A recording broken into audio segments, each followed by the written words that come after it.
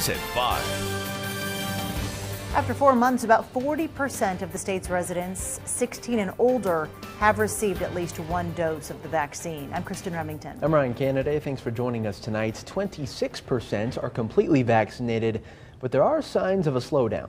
Paul Nelson joins us live over at the Atlantis. Paul, what's happening there? Well, this is just one location where the Reno Fire Department has held a vaccine clinic, Ryan, but it didn't fill all of its slots today. 350 people did show up here to get their shots today, but there's still a lot of people in the community who say they have no intention of getting vaccinated. The Reno Fire Department is just one group holding vaccine clinics. This one is at the Atlantis.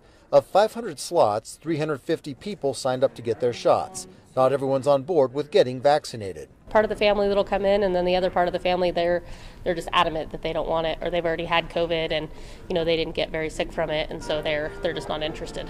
People at this pod say they trust the science, but others are skeptical of the makeup of the vaccine and say their production was rushed. The whole thing with people in charge of the vaccines, I just don't trust it. They're not doing something to the people. Others are on the fence. Some say they plan on getting the vaccine but won't do it until they see more long-term data.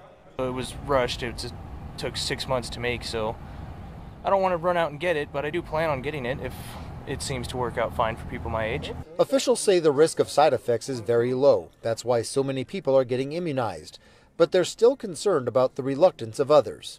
For people who don't get it, it does make me a little nervous that they might have some way of, taking it with them and giving it to people even if I've had a vaccine, so I'd rather everybody get it than not. These guys say they're confident in the Pfizer and Moderna vaccines and that even young, healthy people will see the upside in getting vaccinated. A lot of my friends, they like going to music festivals, stuff like that.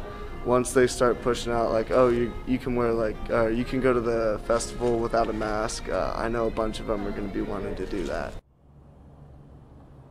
While some of these smaller pods aren't getting quite the traction they were earlier on, there's still large pods out there that are vaccinating upwards of a couple thousand people every single day.